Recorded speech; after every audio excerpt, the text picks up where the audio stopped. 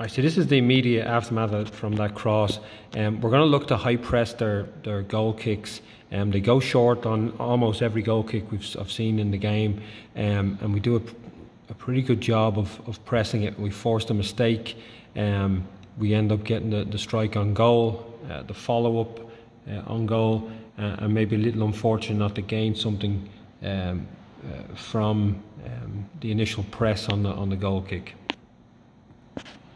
Here is a continuation of some good pressing moments.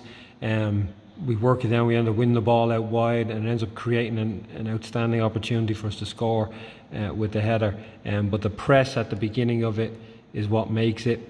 Our counter press, we have the ball, we've lost it in that moment. Within 2 seconds, we've regained it, and we're back into a goal scoring opportunity from it. So picking those moments to press is essential, and it's a great example of doing it well.